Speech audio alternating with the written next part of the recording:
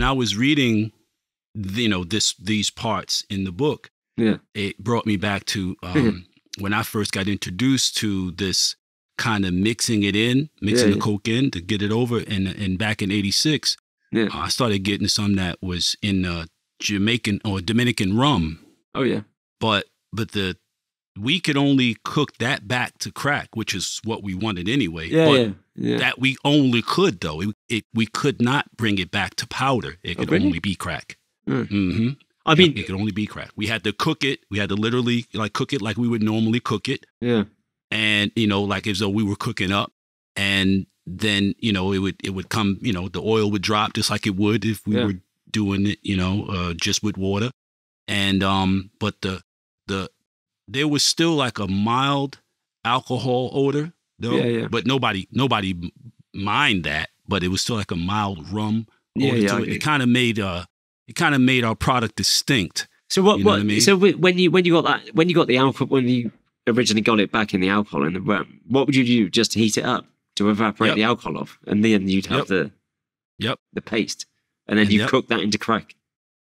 Yeah, well, we can get the paste. You just bring it just like we would normally do. Like once it busts down to the oil, you just hit it with cold water, bang. What, you wouldn't have to add bicarb or ammonia or nothing? No. Oh, it was crack already. It was base already. It was coke. It was the coke was in the bottle. It was like in the liquor. The liquor. Yeah, I know. I don't think it was actually. That was base. Really that much was liquor in there at all. Yeah. It was really just the oil, the coke in the water, and with a little bit of rum in it. Yeah, you know essence. What I mean? And you just. It was crazy, but this shit was good as hell though. It was really fucking strong. It was good. It was really good. Like the customers responded to that shit very well. See, the cocaine back in those days was different to the cocaine you get these days. Oh hell yeah! Because they just don't make it the same anymore because they can't get the chemicals in Colombia or wherever they're making it. They just because there's so much control on the chemicals there, and the quantity of chemicals that they need to make the coke. I mean, you're talking tanker loads. Like the big oil tankers. Now that was another question that it came to mind. I was like, the amount of chemicals and the types of chemicals that you needed in order to do what you guys needed in order to do what you were doing.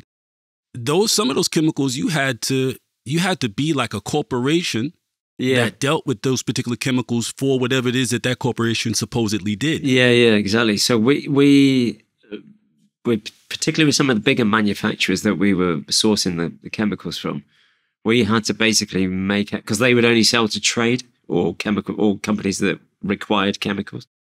So we had to basically copycat those or clone those companies, and we would get write a sign right up a van or like a magnetic sign. So we'd put the company's details on there, but we'd put a different telephone number at the bottom.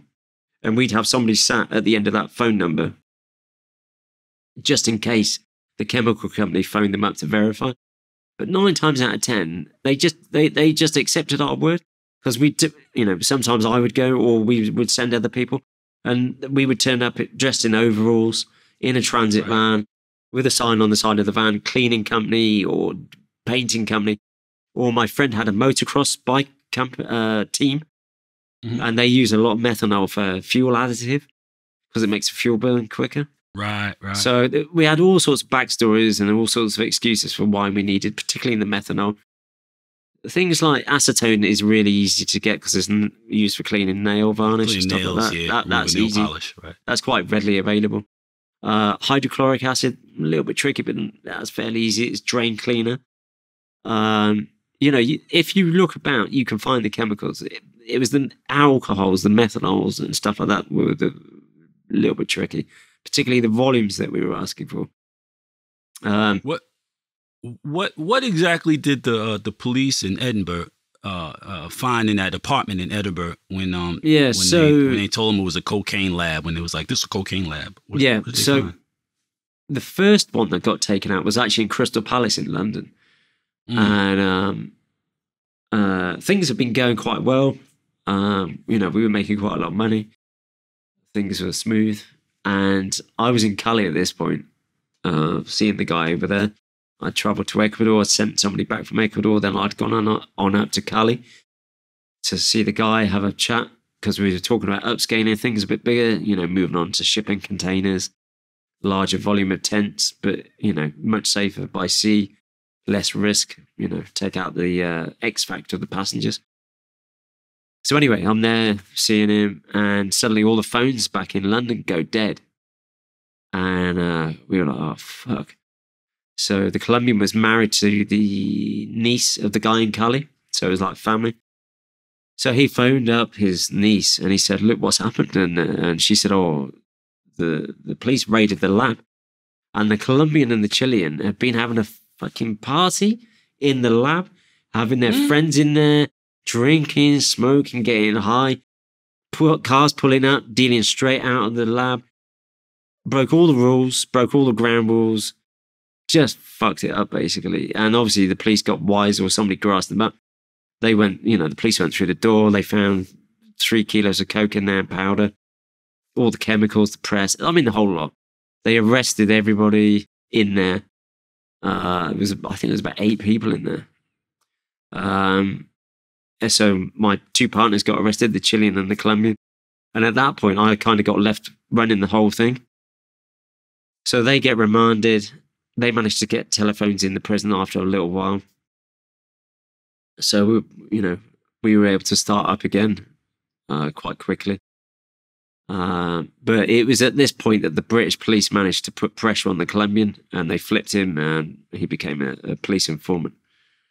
And, was that the bus that made you decide to leave the country and go on No, the run? the bus that made me decide to leave the country came later. That was the one in Edinburgh. Oh.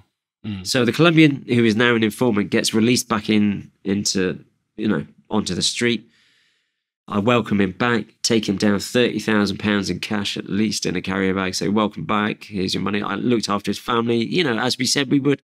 Paid all their bills, food, everything, whilst they were both in prison.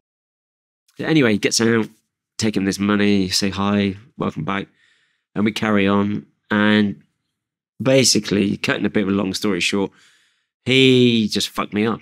He was working for the police, and he just took us all out. And like I say, cutting a long story short, I started to get a feeling that he was an informant. I started seeing surveillance around us.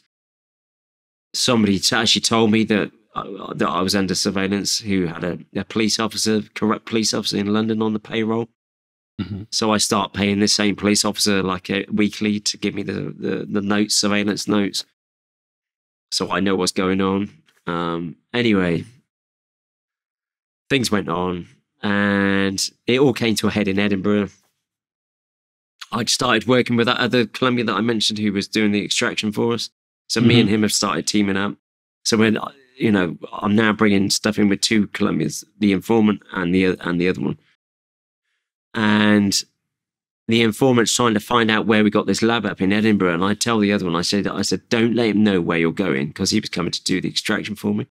I said, don't let him, for God's sake, know where you're going. And he was like, why? And I said, it doesn't matter why, just don't let him know. Somehow he got followed to Edinburgh, because he came up by train. So the police followed him up to Edinburgh. They managed to find him in the lab. So then they plot upon the lab, mount surveillance on the lab, and see us coming and going, blah, blah, blah. We spot the surveillance, or they do. And because we spotted the surveillance and the police were aware that we'd seen them, that then triggers a bust of the lab in Edinburgh. I had got myself out of the way and avoided the bust. And they seized precursor chemicals, some drugs, not much drugs, and the press, parts of the tent.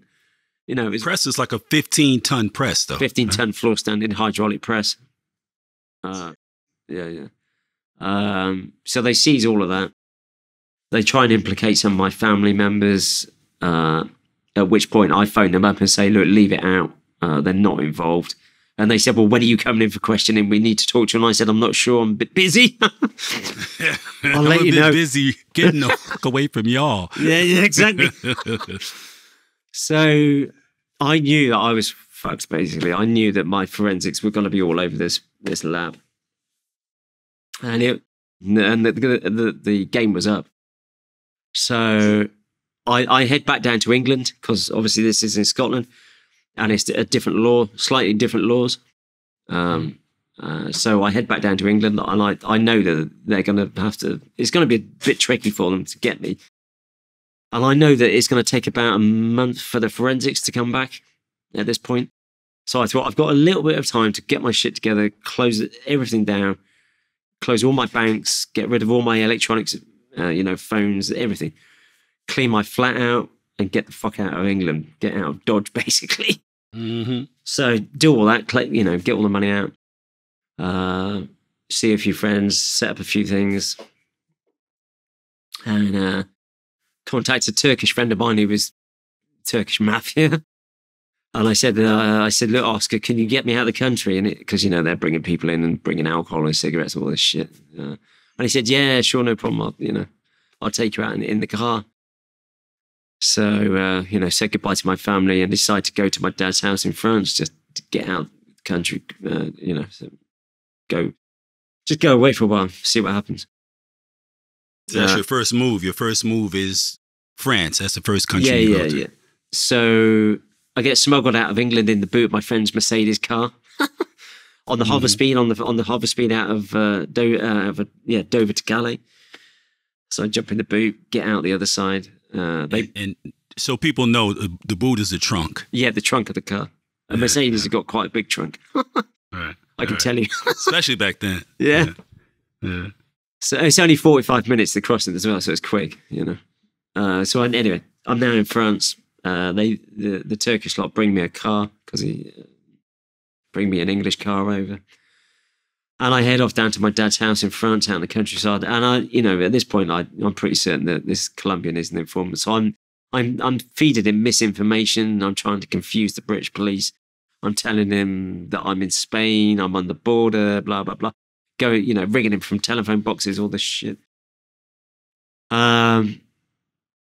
Spend a while in France, a few months or something, and I decide I'm going to do one last job with the informant, but I'm not going to pay him. I'm going to rob him. He's not going to get paid this time. So I think, well, I'm not traveling with a tent, so I should be okay. So I think I'll go out to Ecuador. I'll meet the Colombian from Cali. I'll get the tent. I'll have a mule come out from England. I'll give the tent to the mule, send them back to England, but they're not going to go anywhere near the Colombians. Because I know the extraction process now. By this time, I'm able to do it myself. So I'll get a friend of mine to extract it. I've already taught him a little bit before I disappeared. So I thought, this will be like, getaway money and just basically fuck you to the informant and the English police, trying to be clever. Do you know what I mean? And it literally was going to be the last job, and the plan was, like I said, send the passenger back to England. I was then going to go back to France, get a change of clothes, and go to Thailand for 6 months. My friend was going to send the money out from the proceeds of that tent to Thailand, and I had a few friends in Thailand with big houses out there, and they said, come out, spend 6 months with us. And they were involved in this, that, and the other from Thailand, and we were going to look and see what we could do from there, and see. Don't they kill you for getting caught selling drugs in China? Oh yeah, I wasn't going to sell anything there. It was outward bound. But even still, yeah. But it was more to get out of the way and just let things die down a bit and just talk, not really necessarily do stuff. But we had a few things in mind. So yeah, fly out to Ecuador again. Via Paris this time. Paris, Holland, Quito. But this time when I arrived in Quito, I come off the plane and there was a set of steps down to the passport control. And there was a woman at the bottom of the steps this time with a clipboard. Must have had my photo on it because she literally she's looking at all the passengers. She looks at the board, sees my face, does a double take and disappears into an office at the back. And at this point, I'm like, she definitely had my photo on that clipboard. I've got about 25,000 euros in my top pocket.